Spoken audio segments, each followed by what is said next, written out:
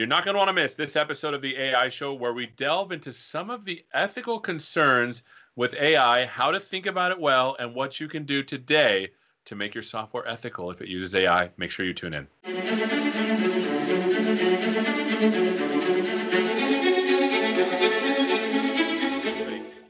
Hello and welcome to this special edition of the AI Show. We're going to talk a little bit about ethics. I have some special guests with me. Let's start with you, Josh. Tell us who you are and what you do. Hey, thanks for having me. I'm Josh Lovejoy. I lead design for a team called Ethics and Society at Microsoft. What our team does is a little bit like a design agency meets ethics. We partner with product teams like right in the mix of making actual products and try to collaboratively answer the question, what does it mean to be responsible? Awesome. Sarah. Hey, I'm Sarah Bird, and I am one of those product teams that's trying to figure out how to be responsible. So I lead responsible AI for the cognitive services, and we work closely with ethics and society to try to ensure responsible development and use of our products. So this is amazing. When it comes to machine learning and AI, you know, they're used interchangeably. When it comes to machine learning specifically, when I think about ethics and machine learning, for some reason, and maybe others have said this too, I think it's a lot broader, but I've heard a lot that the ethics of machine learning models lies primarily only in the data. And if your data is unethical or you're using data wrong, but I've heard ethics centered around data. I feel like that's a little short-sighted. Josh, what do you say about that? Yeah, I think you're right. Sometimes I relate it to a teaching metaphor, machine learning, teaching. Saying that you're designing a system and all you have to do is make sure your data is right is like saying you're going to design a course to teach people stuff, and all you have to make sure is that you have all of your references in order. There's a lot more, like who are your students and what are the subjects and what do they know already and where are they going to learn, and all these different pieces that come to play a pretty significant role. So data is super important, don't get me wrong, but sometimes it misses a little bit of the bigger picture. So how do we frame this? Like, because I know when it comes to ethics, right, it's all about literally the questions I ask myself before I do something. I feel like there's got to be a large set of questions that we need to ask ourselves when we build AI or machine learning systems. Josh. Yeah, and there's kind of no shortage of questions.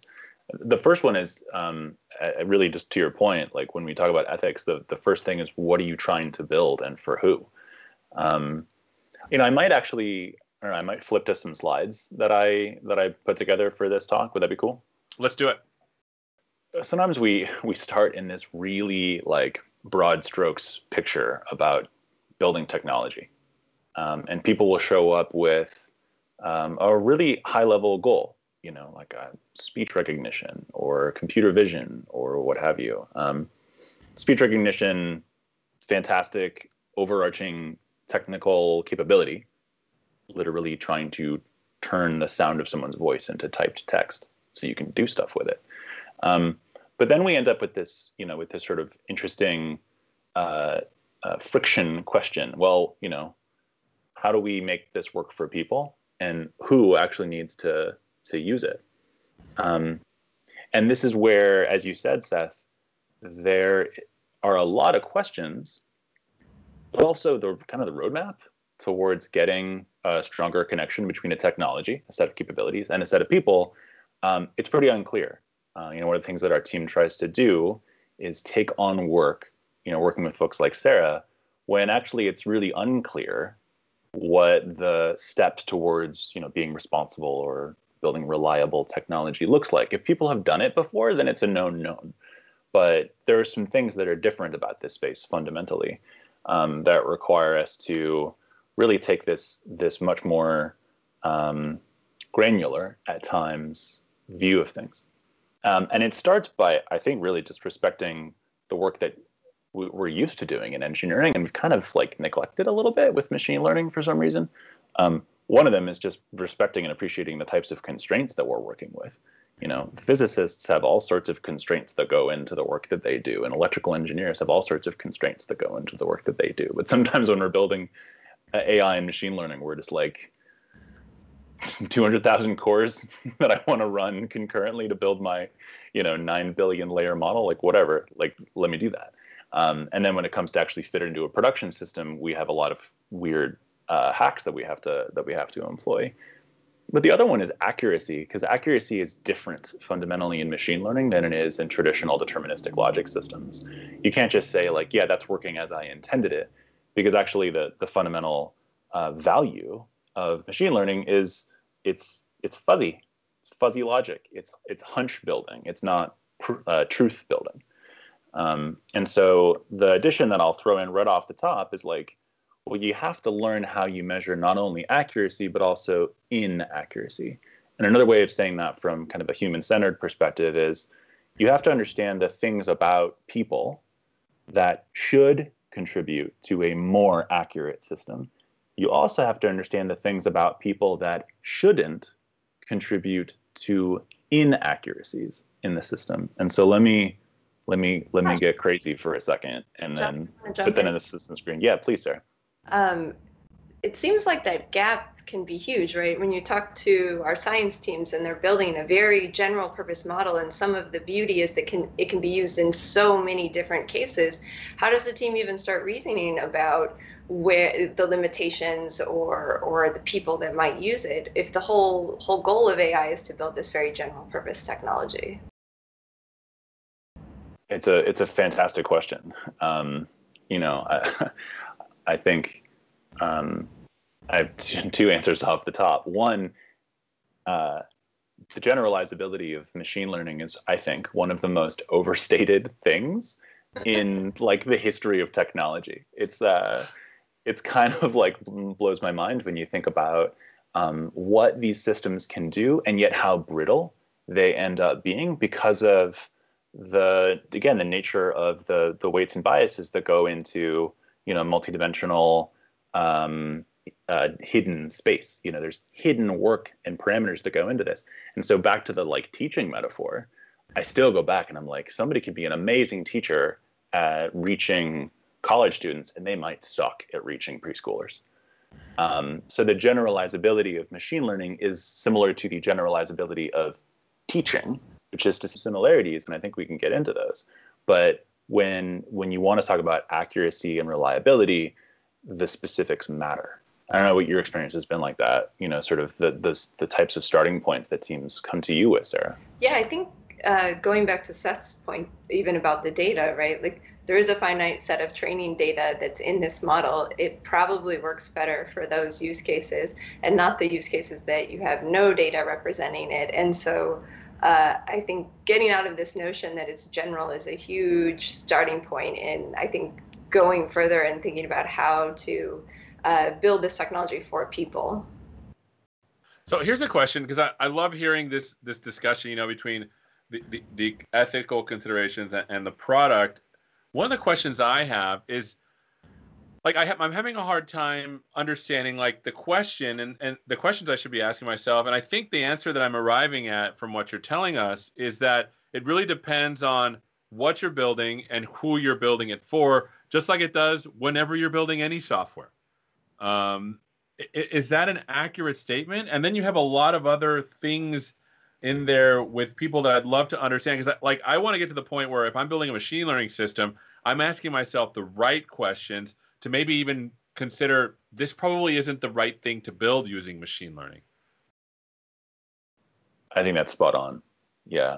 The question, I mean, you're trying to sort of build a bridge in a way, between what's at the outermost ring, Seth, that there are a set of capabilities that potentially feel magical, the ability to actually reason about the visual space, to turn vision into sound, or vision into text, or speech into text, or speech into an understanding about physical space.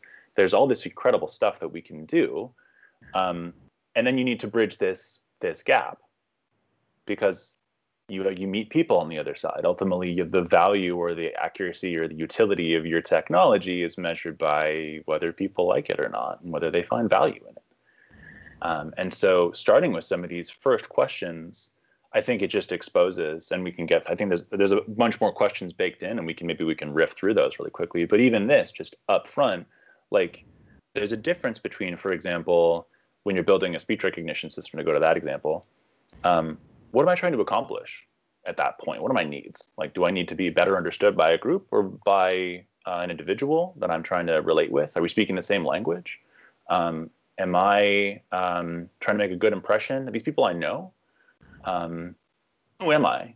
Do I tend to speak loudly or quietly? Do I perceive myself as having an accent? Not everyone does. This is one of my favorite conversations with my kids. They're like, Dad, we don't have accents, do we? And I'm like, no. Check your entitlement for a second, buddy. Like, you just don't realize it.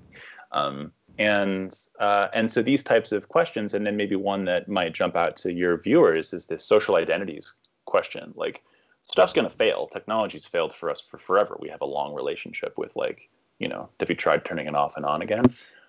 But when something fails for you because of something that you kind of feel is very personal, like maybe your gender identity, or maybe your race or ethnicity, or maybe a practice or a tradition that you have, maybe a way you dress. Those are things where sometimes it can start to cross this line and you're like, wait, is it me? Did they build for me? Did they not build for me? Does the world not believe that this was meant for me? And those are hard questions that not for a second, I don't believe that's the starting point for any engineer or data scientist or research scientist. I don't think anybody sets out to exclude. There's just a lot of stuff that's buried.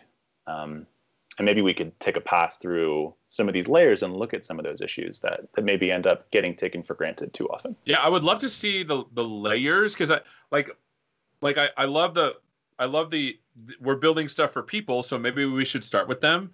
But like, for example, context, environments, apps, edge, like I'm not understanding what does that mapping look like to people? So maybe if we can go through some of the layers so the viewers can get a sense for what you're talking about. Yeah, absolutely. And then maybe as we're going through, Sarah, I think you bring so much direct practical experience working with product teams.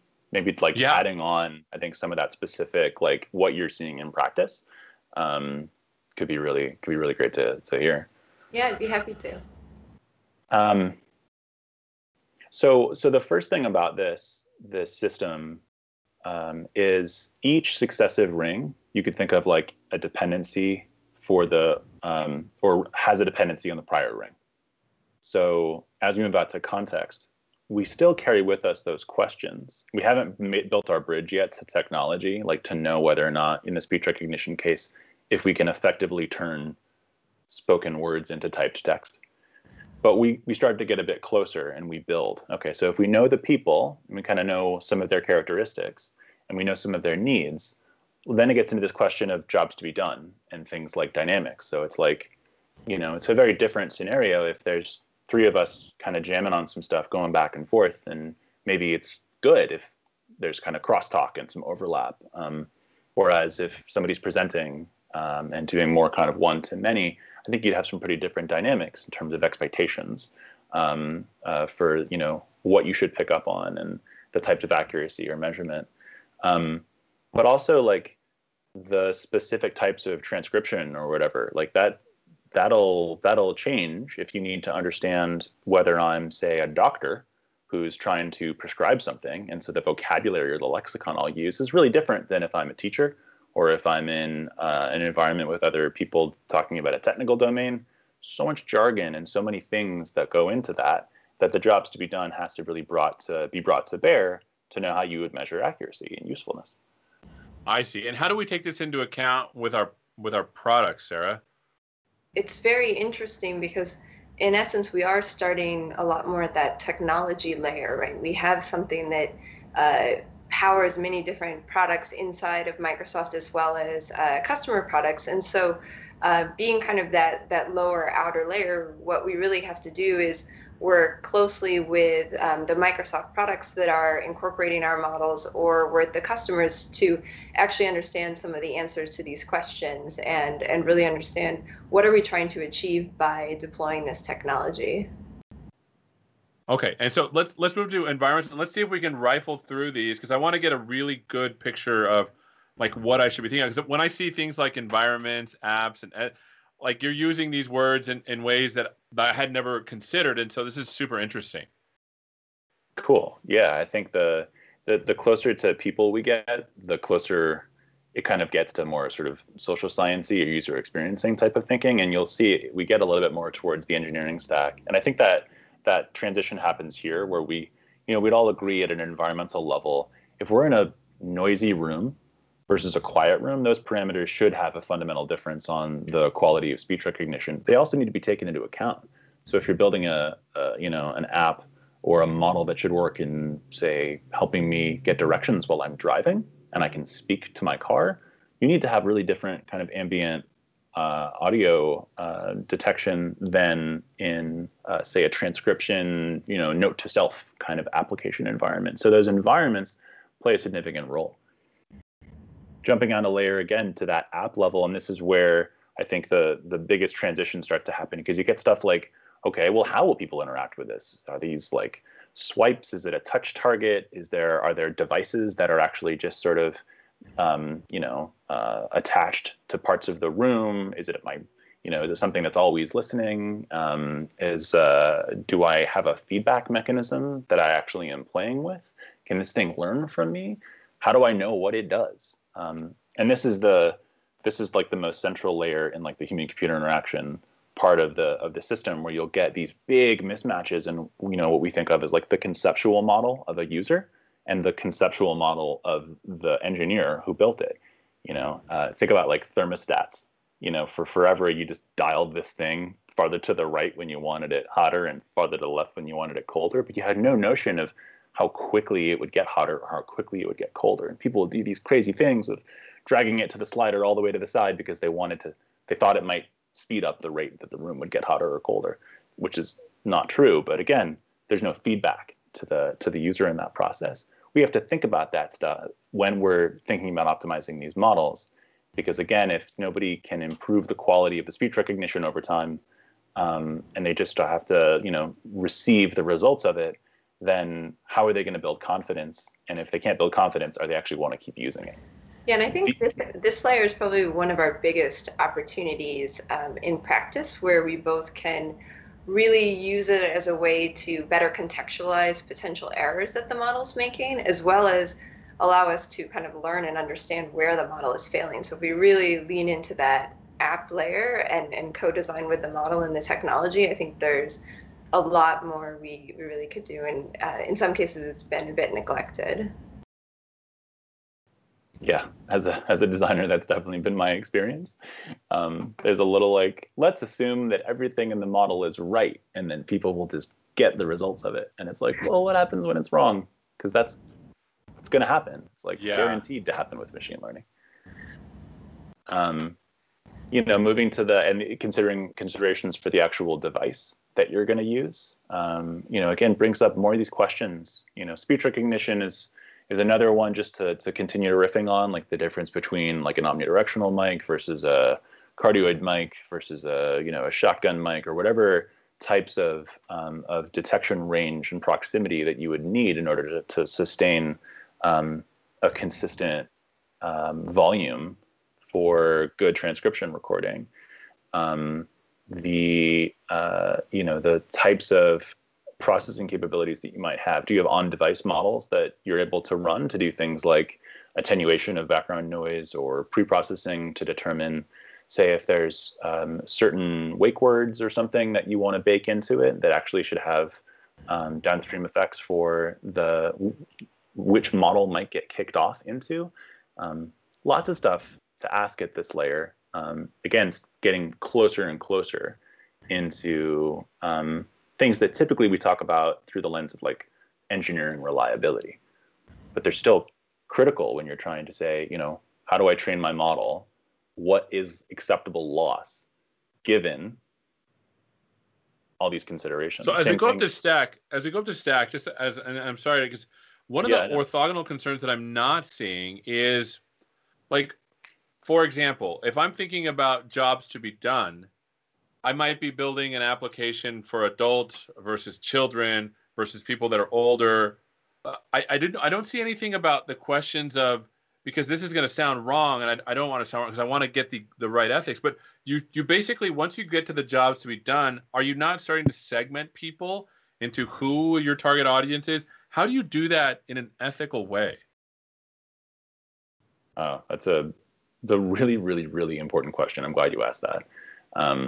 I'm sort of hesitant to dig in, like, with all these different ideas in the screen. So audience, bear with us. But there's kind of a mistake that we're working our way backwards from. And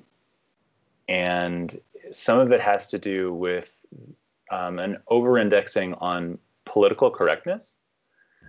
There was this belief for quite some time, and I think we probably, all three of us, might have grown up in this era, where it was easier to just say, I don't see color, or I don't see gender, or we're all just the same and everyone should be treated equal.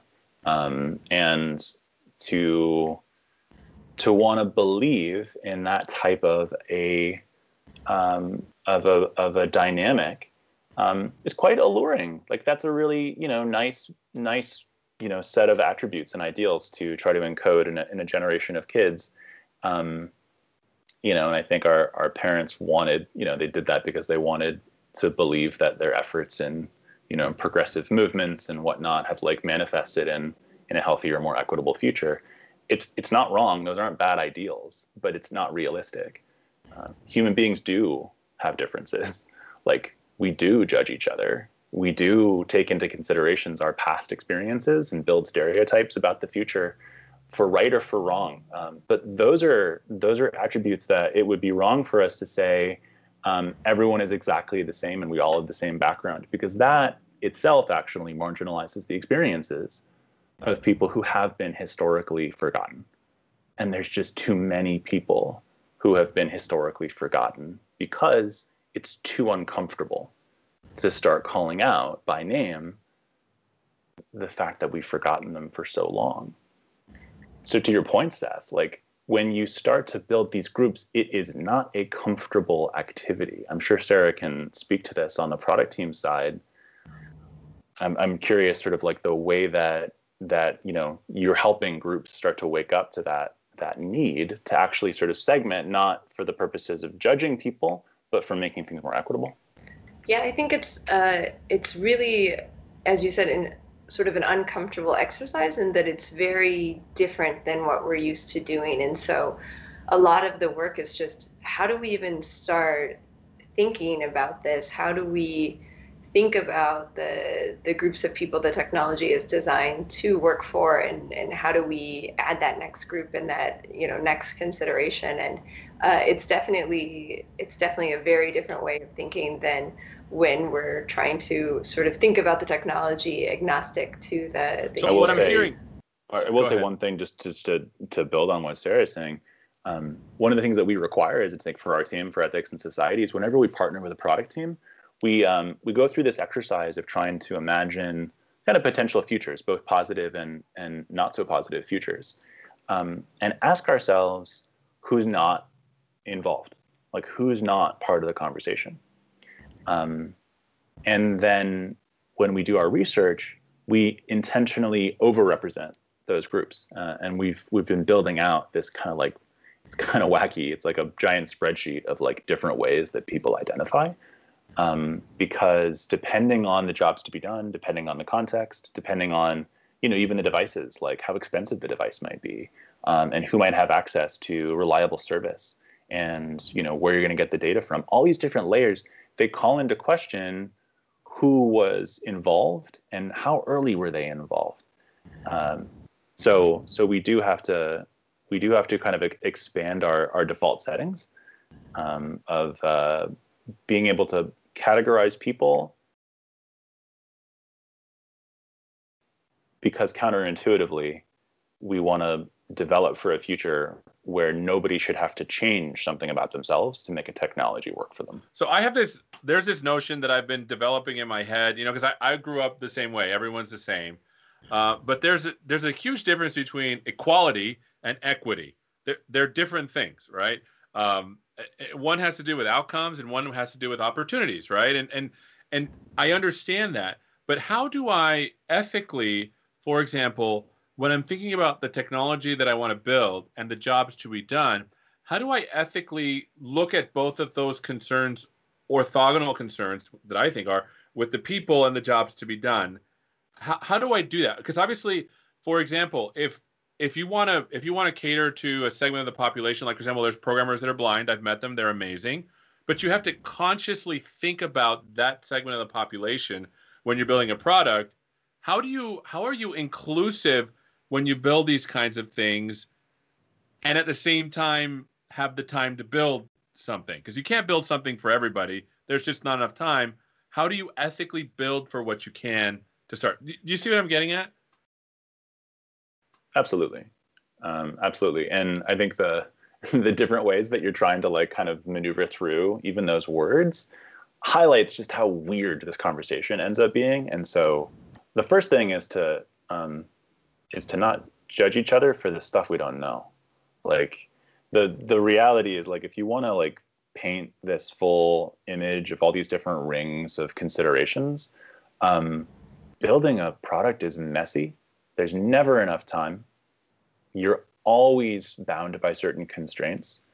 And so the dilemma you should be faced with isn't let's get this perfect so that it's going to work for all people. It's let's go through the activity of describing the things that should contribute to accuracy and shouldn't contribute to inaccuracy.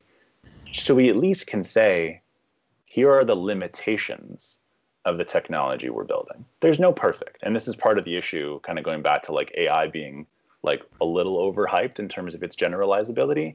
Like we might get to a point, where meta learning and transfer learning and, we'll have like multi-head adversarial networks that will somehow build in resource management systems, and reinforcement learning can somehow take us to a spot where we've got entropy built into systems such that they need resources to, keep on going, and robots essentially mimic humans. We could get there.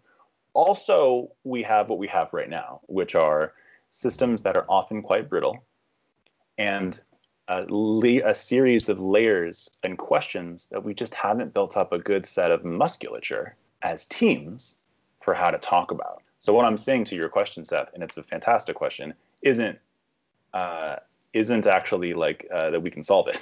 It's we have to embrace how imperfect what we're going to make is, and then be specific about who we're going to make sure it does work well for. I see. So Sarah, a quick question. Well, not a quick question because it's going to be a long answer, I think. How does the product group engage with these kinds of questions? How do you work together with our ethics division? I'm saying ethics division, like it's a baseball team or something. Yeah, we all wear suits. What does that look like? Like that? Yeah, I think thinking about what Josh was just saying as well, probably the most significant thing that we've been doing is just changing how we think about the products we're building and how we think about the technology. And for something that's a more general platform technology like the cognitive services, the most freeing thing has been really leaning into, why are we building this tech? Like, what is it for? What do we want to achieve? And then being much more comfortable and open about the limitations of it. And I think, in fact, that in a lot of cases led to actually just a lot of clarity in the product group's thinking, and led to kind of more innovation, because they're like, oh, that's what we're doing? If we're doing that, we could add this feature, and that would be really cool, and customers would love it. And so a lot of it has just really been focusing on like, why does this product exist? Why did we build it? Who's it for? And then after that, there certainly are uncomfortable conversations around, well, who is it for and who is it not working well, but it should be for. But with that kind of framing, at least we're on a path to starting to say, okay, well, it should work well for this group of people, and we haven't checked that, and so we might have some very unexpected errors, which is, I think, basically the norm. Is what we found is the errors manifest in very, very surprising ways. And so first with that more principled thinking, then we can start going and doing our normal product work, designing tests to line up with that goal, designing release criteria that lines up with the reason the technology exists and who is it for. And so it's been a great journey to, together with the ethics team, think more about how we build that thinking around impact and the purpose of a technology into our thinking from the beginning. And there's lots of open questions, but it's definitely helped create clarity for us in how we move forward. So I've never had an ethics person on the show. And so here's a pet peeve that I've always had with machine learning. And I want to run it by you all and tell me if my thinking is right. I personally can't stand when people anthropomorphize machine learning models, because my inner self is telling me that it allows people to disclaim liability or to move the ethics needle over to the machine when it really is a human who controls those things. Am I wrong here? Should I not be upset about that?